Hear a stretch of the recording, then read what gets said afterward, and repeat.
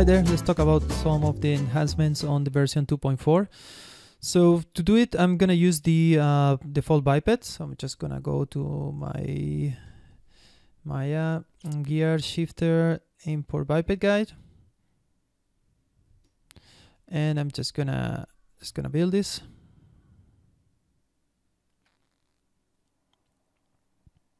It's gonna take a few seconds while we are waiting.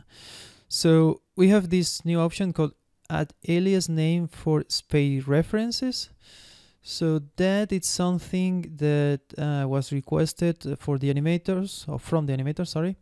So basically when we have the spaces here, before we used to have the name of the like the guide part, but now we can have the better naming. So here, for instance, before was spine, I don't remember the name, sorry, it was,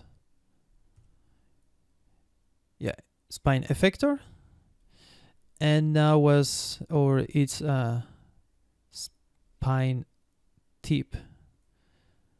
So you can see here spine base and spine tip. Before was, I think, root and base and effector. So, and this is this apply for many places here where the AK is global dot. But yeah, you can see it's a bit easier to identify the spaces. The other thing that we have is a visual curve connection for our vectors. So we can see this line, this is the curve, so it's easier for the animators to see where it's going. Yeah, we have an optional control for each joint on legs to joints, and yeah, arm and legs to joints. So here right now we don't have it, but if I rebuild my rig again, and I'm gonna change one option here, let's go there, and extra tweak, I'm just gonna build the arm so it's easier for, yeah, this is okay, this is the connections, it doesn't found it. And now if we check on our, we have this tweak visibility, but we can check it, and we have we have one control for each joint, so we can scale, we can rotate, and so on. So it's an extra level of control on top of all controls. Okay, next stuff, this is the one, just check it. Oh yeah, this is something I forgot when I explained the controls, the new component, sorry. But there is an option that you can switch on and off the FK controls and the IK controls on the chain FK spline. Hide controls on the playback settings. Okay, that's nice. Basically, if I playback, the controls get hide. If I scroll also, the controls get hide. So this is very useful for animators. And it's here on the to activate or deactivate this option. It's here on the sorry. It's here on the top node of the rig. So now it's off, and now I see my controls. Now it's on. When I move my timeline or I playback, it's off. Okay, that's it. Okay, this was also something I checked it on the previous one.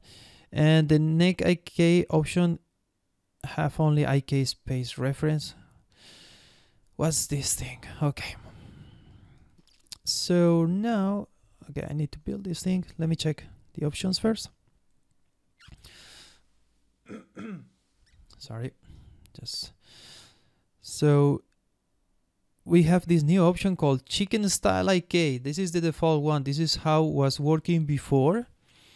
And basically, I think it's if I hover, yeah, there is a little explanation here. So if it's checked, it's gonna be connection, rotation, translation. If it's checked, it's gonna connect only rotation. So it's more like human style thing.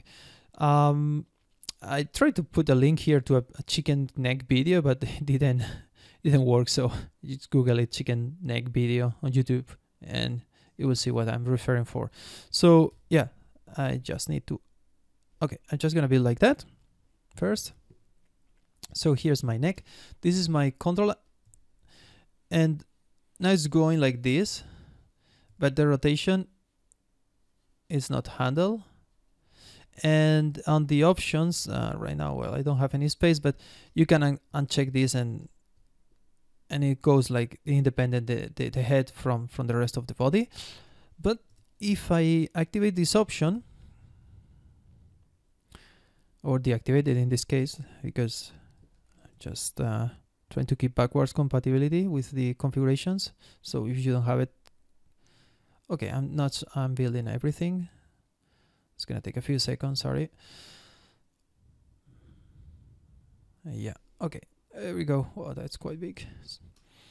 So now when I take this one, because I have this unchecked, look at my head is now rotating there, and this, so it can be rotated and placed with one control that before was needed two controls, to one for the orientation and one for the position. Okay, and yeah, now I have this. So if I come here, because I build all my the IK Spain, so if I place it this to, let's say, global, before this was moving, I mean it was static here, but now, so you can see I can move this, and only when I rotate it's gonna keep this space.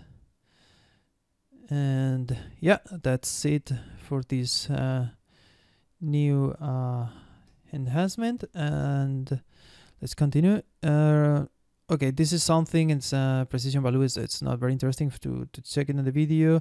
Oh yeah, the controls now are like linear, D1, dimension 1, and if you check now are all like more linear. Even this one is not a circle anymore, and so on. So this is supposedly to gain extra speed on your playback, but yes, it's minimal. And yes, they use the uniscale joints by default. Now it's everything to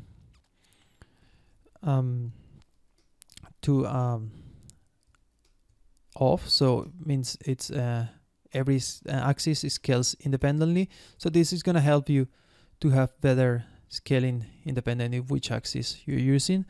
And obviously you're going to have sharing effect in some positions if you scale, but I think it has more advantages because it's going to keep everything more coherent with your scalings.